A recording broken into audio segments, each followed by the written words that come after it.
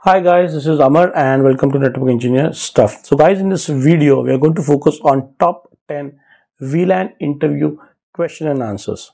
So this video is going to be very useful for those who are preparing for routing switching interview, and especially for those who are looking for switching interview stuff.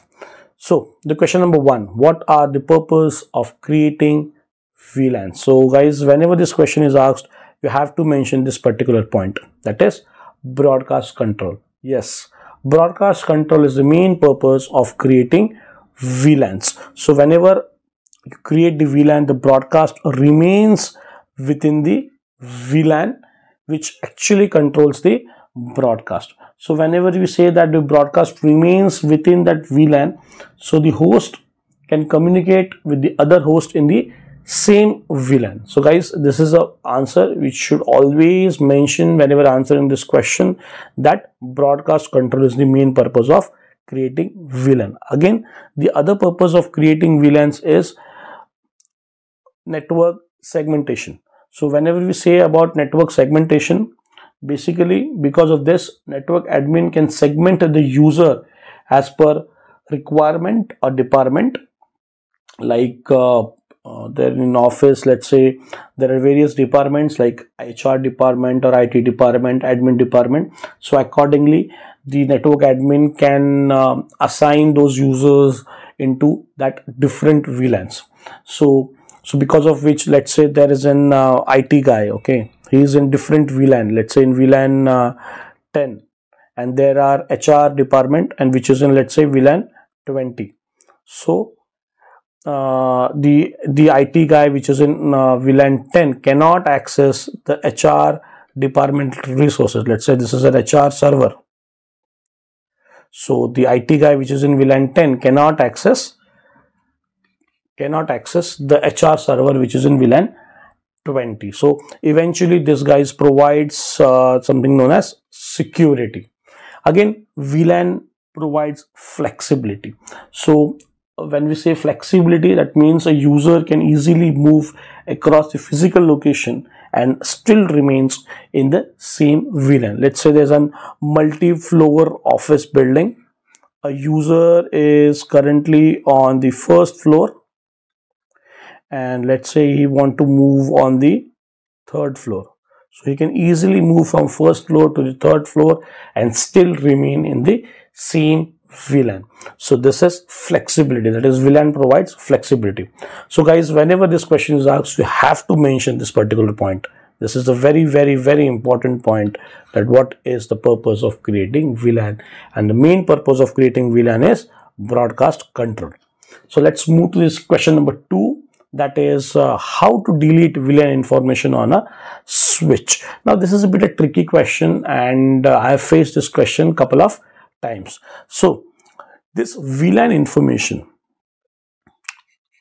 guys, always remember this VLAN information is not saved in the running configuration or in the static configuration of the switch, but it is saved in a separate file which is vlan.dat on the flash memory of the switch.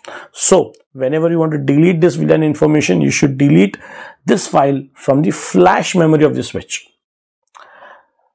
And the command to delete it is very simple. It is delete flash. This is because it's a location where that VLAN information file is, followed by the name of that file which is vlan.dat. So this vlan.dat is the file name.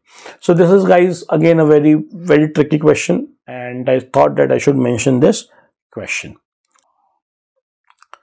Question number 3, what are access port and trunk ports? So again, this is a very commonly asked question, but you know, and most people also know this know the answer of this question who are studying VLAN, but I still thought of mentioning this particular question because this is a very commonly asked question. So trunk ports are the ports which carries multiple VLAN traffic. That is the port which are the member of multiple VLAN. So the port which is member of the multiple VLAN, so that port is a trunk port, and access port are those ports which carries traffic of only single VLAN. So that port will be member of only a single VLAN. So let's say this is a switch. Okay, this is a switch, and let's say this is a PC, a user. So this port will be an access port because this will be into a single VLAN. So this port will be the member of a single VLAN, let's say VLAN 10. And whereas a trunk port, basically it is configured between a switch and another switch, where traffic of multiple VLANs need to be carried. So this trunk port, so this port and let's say this port will be member of multiple VLANs, and by default on trunk port, that is on this ports, trunk ports, traffic of all the VLANs is allowed, but we can again be selective in that we have to allow, let's say, a traffic of certain VLANs and deny the traffic of certain VLANs. So let's say I've configured, like I can configure that, okay, by default VLAN 10 and 20 traffic should be allowed on this particular trunk port. So guys, this is again a question which is commonly or frequently asked in VLAN interview question. So always remember, trunk port carries traffic of multiple VLANs and access port carries traffic of single VLAN. So guys, question number 4, what is meant by inter-VLAN routing?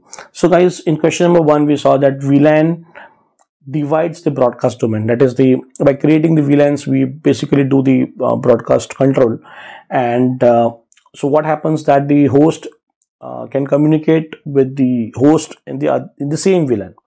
So let's say there's a VLAN 10, so there are multiple hosts, let's say here, and this is VLAN 20.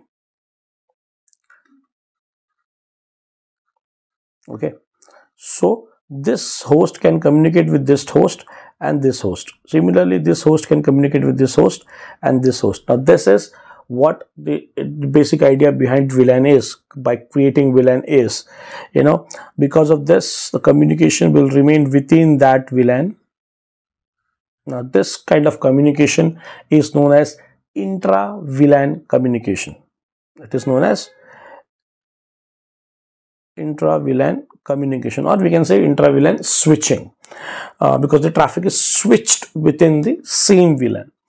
Now whenever, let's say, there's a user over here in VLAN 10 and this want to communicate with the user in VLAN 20, how will this happen? This will happen, this is possible, and this will happen by something known as inter-VLAN routing.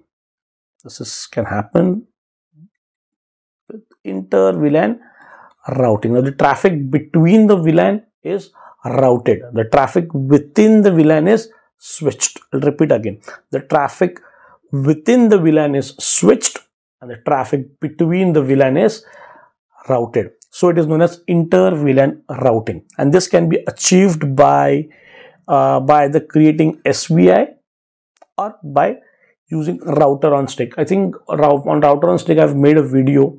I've made a video on that, so I'll paste the link of that video in the description section of this video, guys. You can check out that video as well.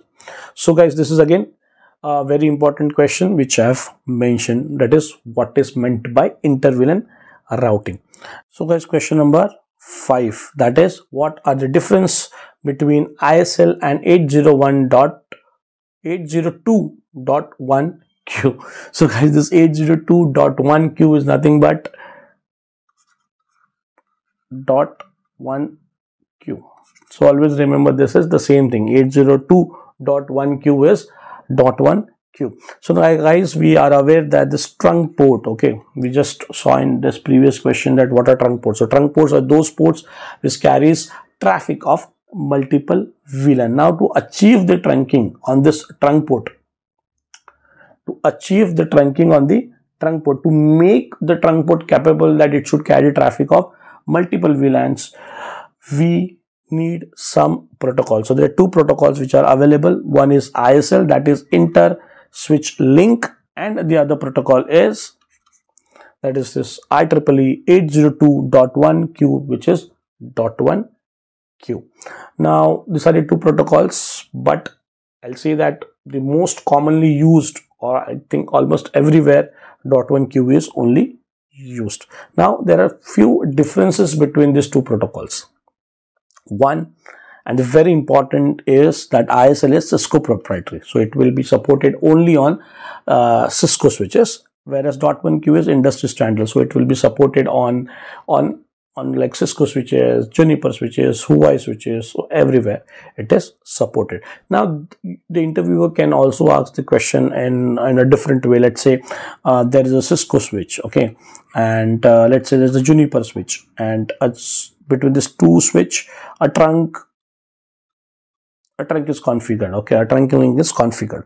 So we have to configure this trunk link. Let's say what is required, whether you'll use ISL or whether you'll use .1 queue. So the answer will be .1 queue, because ISL Juniper switches won't support ISL. Now apart from this, there is another difference in ISL and .1 queue, is that, so let's say there's a switch over here and there's another switch over here. So in ISL, the original frame, so let's say this is my original frame, so this original frame is encapsulated with this 26 byte, let's say 26 byte header and 4 byte of FCS. So this FCS is a 4 byte, so total 26 plus 4, which is 30. So 30 bytes of overhead is added whenever ISL is used on the trunk port. Fine. Whereas whenever we are going for this .1 queue, let's say this is a switch, this is another switch, this is trunk. So whenever ISL is there, and let's say this is a frame, so in that frame, this .1 queue will insert a 4 bytes tag. Okay, this will insert a 4 byte tag into this original frame. Now this tag will be inserted. Let's say this is a sender, and let's say this is a receiver switch. This is a receiver switch. This is a sender switch. So the sender switch, on this particular port, a tag will be inserted, and at this port this tag will be removed. So whenever the tag is inserted or whenever the tag is removed, that is, you are modifying that original frame, the CRC will be calculated. So here the CRC will be calculated twice, one at the sender and other one at the receiver. Whereas in ISL, the original frame is not modified. The original frame is as it is, because we are encapsulating this with this header and this FCS. So the original frame is not modified. So here there is no CRC calculation.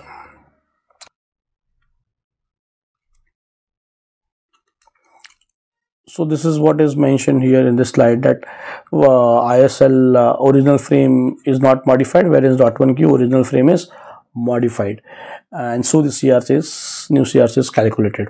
Again, this is very important difference you can mention, that is ISL is not supported on Cisco NX OS, whereas .1 queue is supported on Cisco NX OS, that is on the Cisco Nexus switches. So whenever you mention this point, this will give a different impression whenever you are basically I will say appearing for the data center interviews, because in data centers Nexus switches are used, and if you mention this point, it will give a good impression. So I think we'll move with question number 6, 7, 8 and 9 and 10 in another video. So I'll make a part 2 of this video and you can watch that video also. So for this video, I'll stop here. I'll catch up you in this part 2 of Vlan interview question and answers. Till then, bye, thanks and have a nice